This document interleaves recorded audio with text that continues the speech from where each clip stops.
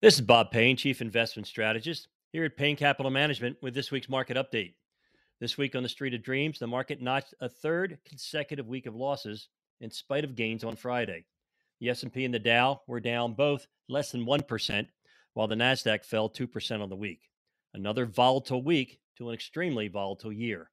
2022 ranks as the most volatile year in the market since 2008, with 87% of trading days registering intraday trading ranges of at least 1%. Only 2 years since 1982 have been higher, 2008 and 2001 at 90%. Perhaps Friday's 176-point rally was the start of the traditional Santa Claus rally. That period defined as the last 5 trading days of the year, plus the first 2 trading days of the new year. Or, like 2018, perhaps it's the beginning of something larger. Sometimes Mr. Market likes to sneak in an important turn when few are expecting it. Recall back in 2018, the S&P 500 bottomed on Christmas Eve after a 20% decline, and when few were around to even notice. Whether Santa brings us a rally or whether he leaves us a coal in our stocking, this back and forth grind is frustrating, especially in the context of this year's bear market. Just when it seems like stocks have turned a corner, negativity returns. It can make moving to the sidelines and waiting for things to settle down, even after this year's decline, look kind of attractive. But remember, there's a huge risk in reacting to reversals and volatility.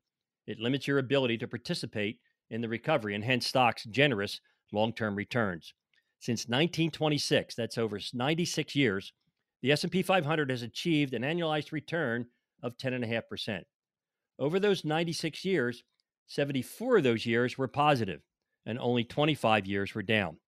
Moreover, if you just missed the best 10 days in the market over the last 20 years, your returns basically dropped in half.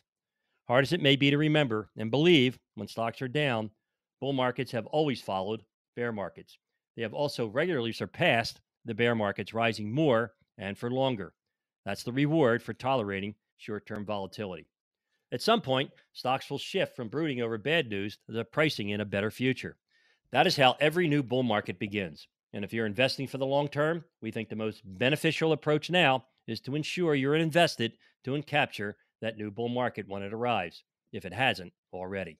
But for now, let me wish all a happy holiday and a healthy, happy, prosperous new year. Hey, my son Rye and I, we have 68 years of combined industry experience in building low cost, tax efficient, goal based portfolios.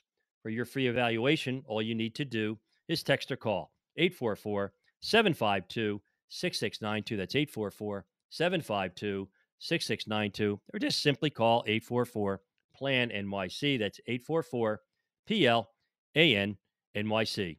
Hey, this is Bob Payne wishing you all a happy holiday and a happy new year.